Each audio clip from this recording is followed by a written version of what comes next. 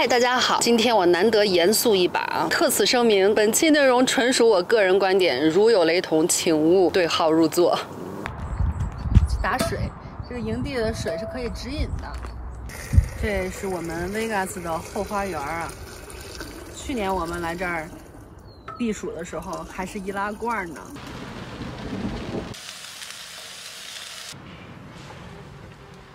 只要避暑胜地选得好，夏天沙漠得穿棉袄。今年就已经物是人非了，但是它唯一不变的就是它夏天非常的凉爽。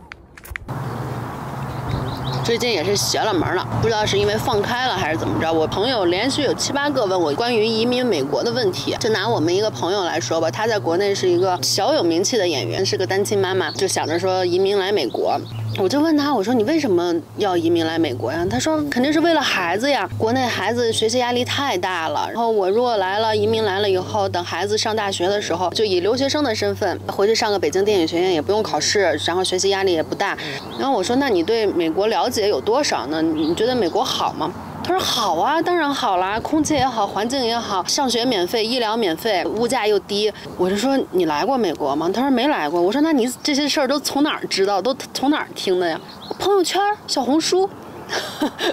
然后我听了以后，我想到一个问题，就是首先这个人啊，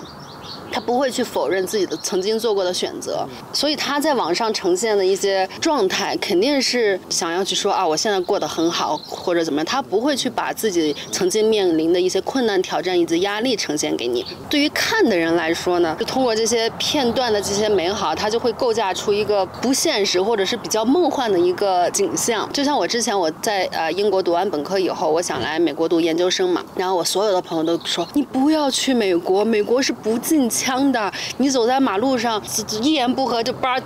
掏枪就把你给崩了，就感觉我来美国就是来赴死的，能不能活着全靠命硬。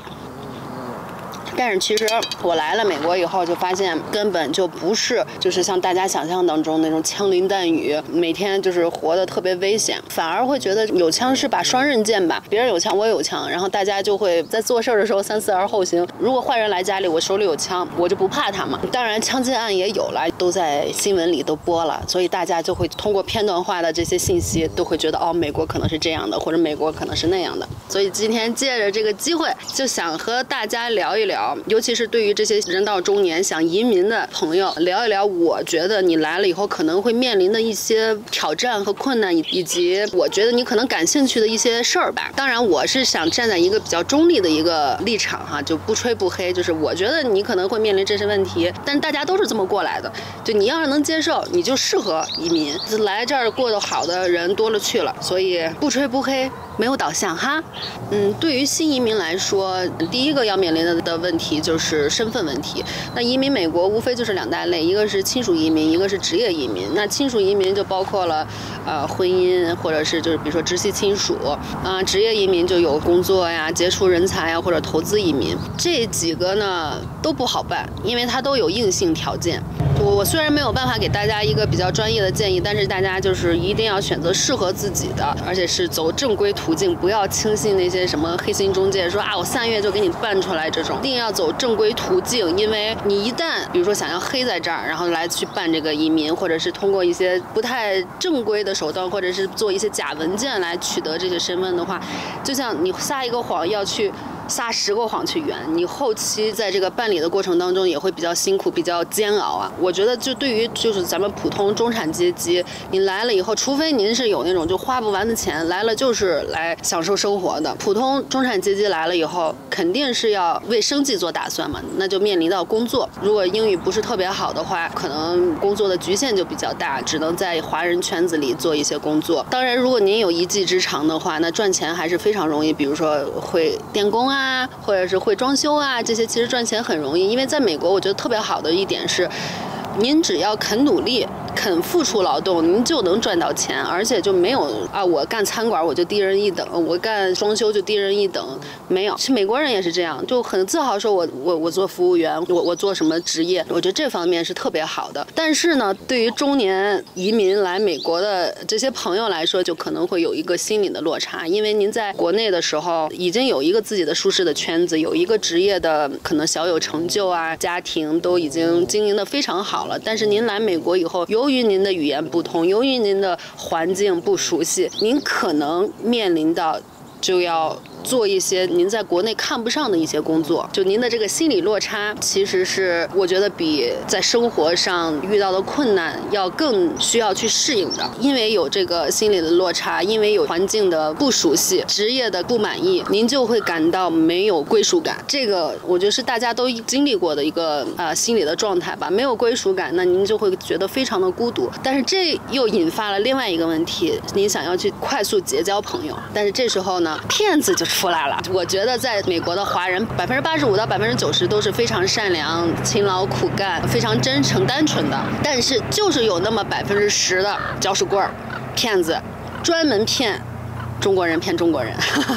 的确是有这么一批人，老移民就是骗新移民，因为他觉得您人生地不熟，语言也不懂，生活各方面都不懂，我在一个比较高的角度去帮助你。有的人就是骗钱骗色，真的是太多了。就前几天我见一朋友，我就看他状态特别不好，我说你怎么了？他说哎呦别提了，他3年以前在华人租车行租了一辆车，开了3个月，然后就还回去了，然后没想到3年以后人在家中坐，祸从天上来，他把车还回去以后，这个华人租车行还盗用他的身份，盗用他的信息，给他的这些车上保险，想用他的名义上的保险的车呢，他就又租给了另外从国内来旅游的人，把人给撞了，而且事故还挺严重的。结果哥们儿撞了人回国了，车的保险信息是留着我朋友的，法院传票给他传过去了，最后也肯定会有一个就是公正的结果。但是这事儿已经2年了，这2年你得多糟心呢。大家交朋友擦亮眼，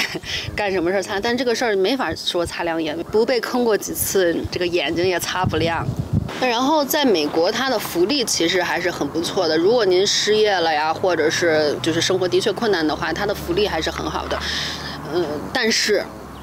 就大家就不要想着来薅羊毛或者占便宜了。就像前段时间抖音100万网红，然后2口子在美国是开卡车的，其实开卡车在美国还蛮赚钱的，背着 LV 的包去领救济，干这丢人的事儿，然后还发到网上去炫耀，被人骂了嘛。就这种丢人的事儿咱就别干了。以上我就觉得针对中产想移民来美国的这些朋友，有可能会面临的一些问题。第一代移民都是很辛苦的，不管大家是通过什么途径来，其实因为都有一个自己的摸索的过程。那下面我们来聊一下就是美国的医疗啊、教育这些，我觉得大家可能会比较感兴趣的话题。首先呢就是教育，来美国想移民主要是还是为了孩子嘛，就是这个教育大家不都听说上学免费，的确是，就从小学到高中你上公立学校都是免费的，免费不说，他还给你发一个笔记本电脑让你用，孩子的学习一点压力都没有。我有朋友小孩在国内上过学，然后在这儿上学，说在美国上学简直太开心了，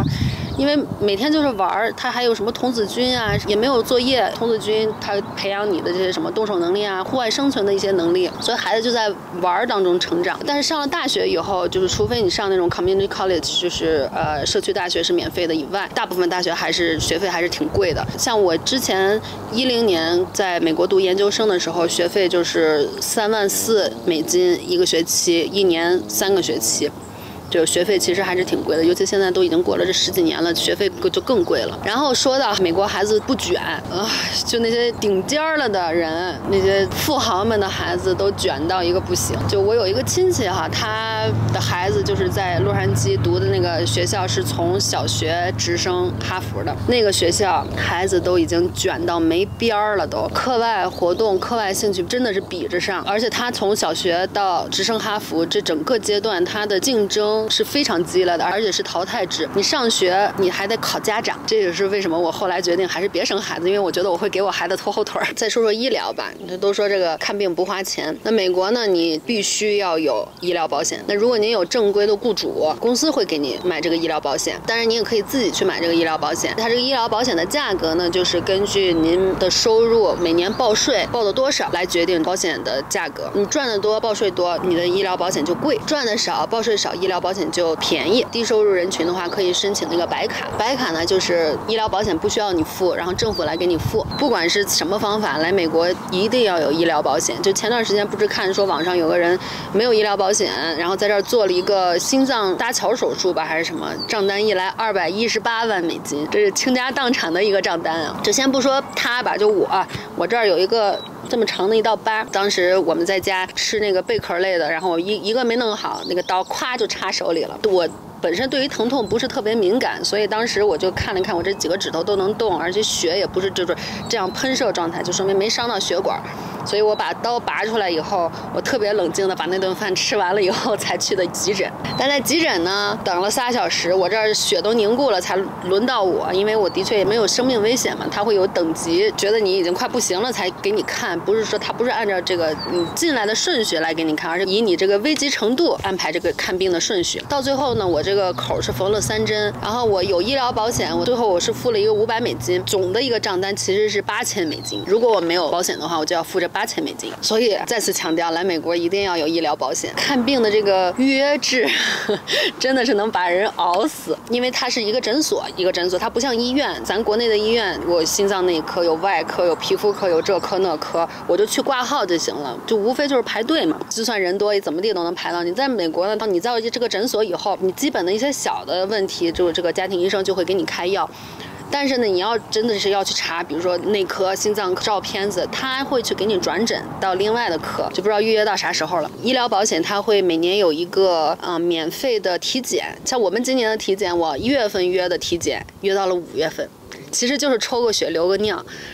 约到5月份才抽到这个血，然后又过了1个月才约到，就是去看这个报告。所以呢，在美国如果有个小病小灾的，大家就硬扛吧，就别去医院了。我们转场边喝茶边聊。刚才接了这个水，然后涮一下这些壶啊、杯子啊啥。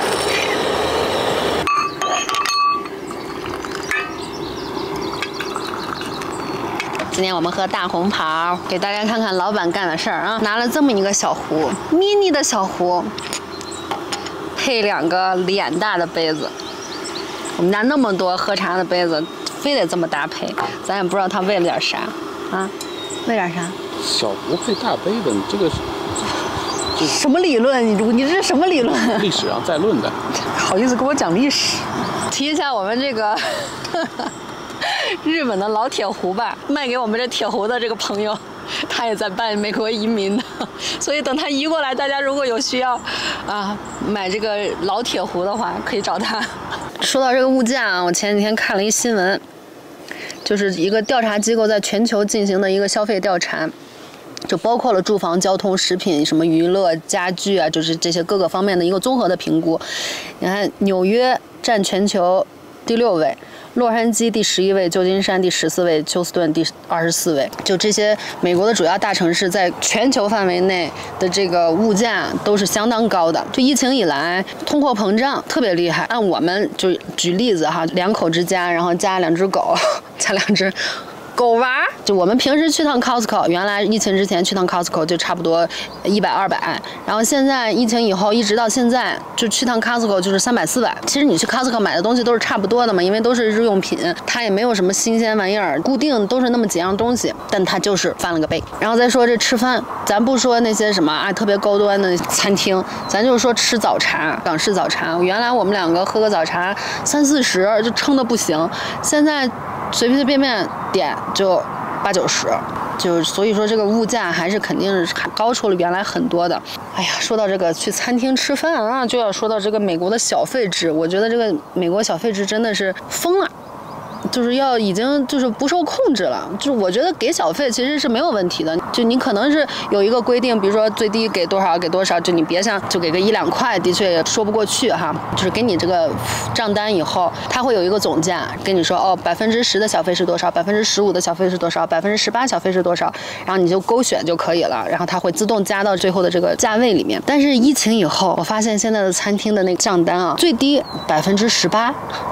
有的可能有点良心15%，大部分餐厅都是最低18%小费是多少，20%小费多少，25%是多少，有的甚至还30%是多少。还有一个问题就是，有些餐厅它甚至都已经把服务费加上去了，自动加了18%的服务费了。顾客的习惯就他可能不会去仔细看你一条一条到底是什么，所以他只看了一个总价，然后他底下还有18%是多少，20%是多少，就又勾选了一次小费，就等于给了 double 的小费。这些都是我遇到过的啊。还有一个情况就是我们前几天去了一个中餐厅。他底下就跟你说啊，18%的小费是比如说20块钱，25%的小费比如说30块钱哈。一般情况下大家就不会去算这个18%到底是不是20块钱。但是其实你真的算下来，18%的小费是15块钱，有一种欺诈的行为。我觉得这还挺有意思，就是大家吃饭的时候其实可以注意一下。首先就是有没有他自己把服务费加上，第二就是他算的这个18%小费、20%小费到底是不是这个钱。给您倒点茶。就生活成本高，包括住宿成本、交通成本、食品成本高，就导致了无家可归的人越来越多。正经新闻啊，《华尔街日报》报道，与2022年相比，无家可归者的数量大幅增加。去年美国大约有421400人无家可归，其中有将近13万人是长期无家可归，就是超过1年以上没有地儿住。该联盟表示，自2017年以来，全国无家可归率每年上涨约6%。然后再加上呢，这2年边境开放啊，非法移民越来越多。尤其是加州，之前洛杉矶的那些流浪汉都是聚集在就downtown那一块，然后现在越来越多，以后好像说要安营扎寨在华人区了。最靠近downtown那边的 Monterey Park 对华人来说也有可能会有一个隐患的问题吧。再说说房价吧，就美国的房价，就不同的州、不同的地区房价差异特别大。就像同样一座2层小别墅，在洛杉矶比如说100万，然后到了湾区就要150万，佛罗里达可能80万，然后到了亚利桑那州就60万，然后你如果在中部的那些小城市的话，可能也就20万。但是呢，就是这个房价哈，你就算全款买了这套房子，你每年还要交一个地税，是每年交，不是一次性的。州和州的规定不一样，就有的州是1%，有的州是3%，有的州是2%，就这种。就比如说你买个100万的房子，你每年还要交一个就大约2万美金的一个地税。我问我这朋友，我说那你来美国你想去哪儿啊？去哪个城市？他说肯定是洛杉矶啊。为什么大家都想来洛杉矶？因为大家对于洛杉矶的印象都是像电影里那样，高楼大厦、高楼耸立，现代化城市，非常的时尚，比福利非常的奢侈，对吧？但是其实洛杉矶是一个非常非常非常大的一个郡，它里边有很多小城市啊，有不好的区，有好的区。那好的区人家什么 Newport Beach， 什么比弗利，都特别特别的好，什么 San Marino 也都特别好。但是你要住在特别往东的话，你想要去比弗利吃顿饭，你可能要开2小时，80个迈，就有点像从北京开去天津吃个饭，然后还要堵车。就洛杉矶这个堵车还是交通真的是挺拥堵的。我就原来在洛杉矶住了10几年，我就发现交通不好的时候，你一天只能干一件事，还有可能迟到。说句实话哈，就华人区看起来就像国内的3、4线城市，的确是生活方便，生活非常便利，但是它整个的这个城市的面貌就像国内的3、4线城市差不多，真的就是我说的实话啊。尤其是对于新移民来说，你可能会有一个很大的心理落差，你想要短时间内融入到老外的圈子，或者做一个阶级的飞升，那是不可能的。您可能看了朋友圈、小红书上写的啊，去比弗利溜一圈，好奢侈，好美好。那都是照片那都是去一趟拍个照片。华人区也没有什么不好，虽然说可能和你想象当中的这个高大上没有什么关系，但是很多老移民生活的也非常好，在这儿活个好几十年，一句英文也不会说，但人家照样把生活过得风生水起。洛杉矶的这个气候的确是好，大家去加州主要是觉得这个气候比较好。我们最近发现，每次路过洛杉矶，或者是之前出去玩回洛杉矶的时候，就能看到一个咱也不知道是雾还是霾呀，就笼罩在那儿。移民来的朋友我也问了很多哈，就是新移民来的朋友，我也就和他们经常聊天。有的人就觉得啊，美国就是挺好的，生活比较轻松，但是有些人就是觉得我来了以后我干嘛呀，我一点归属感都没有，而且困难重重。所以我觉得这是每个人的一个心理接受度的问题。所以我今天就是想把一些真实的情况呈现给大家，希望给这些咱们中年想带着孩子移民美国的朋友提供一些有用信息吧。但是呢，个人的认知和眼界是有限的，欢迎大家补充讨论。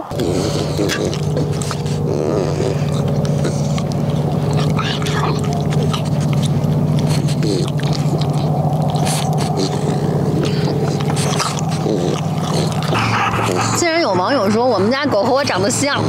那我以后再也不说我们家狗丑了。拿肥肉润润锅。我们露营的家伙事，我能找到亚马逊链接的都放在备注里了，有需要的可以自行购买，哈哈。花毛一体，没有毛，只有花。什么叫花毛一体？花生毛豆啊，花生毛豆一体，只有花没有毛。你买的酒别晒着。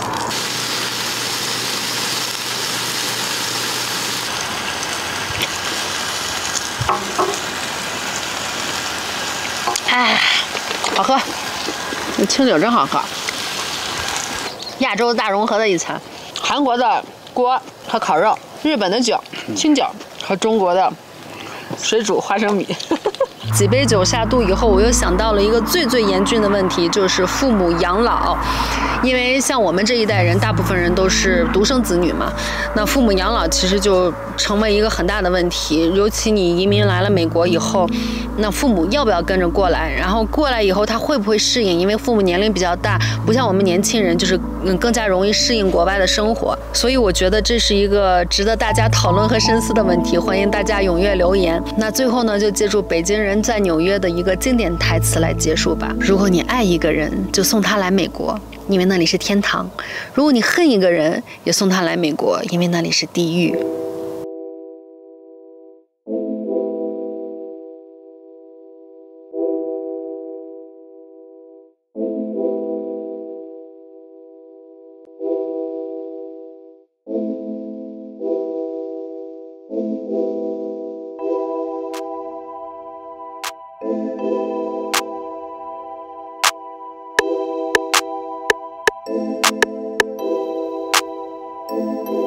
I live common sense a mile away, but got away with Jizzy bitches or bitches that take your smile away. Might be this gift that won't tempt me to step outside today. I wonder if I clear history, can I search how to play this game? The way you do, switch things the way you do, keep strings attached and claim it ain't voodoo. Too grown for my boohoo, this beat could like the gas and that you do. Your sisters like me, your mother like me, your brother like me. Well, tell them fight me though. Let's straight to the tropics, beaches, massages, seeing mirages. We should roam. You oughta leave him, she not a keeper, he not an equal. Is she wrong? To make it easy, I leave on replay your favorite breakup song. I guess so long.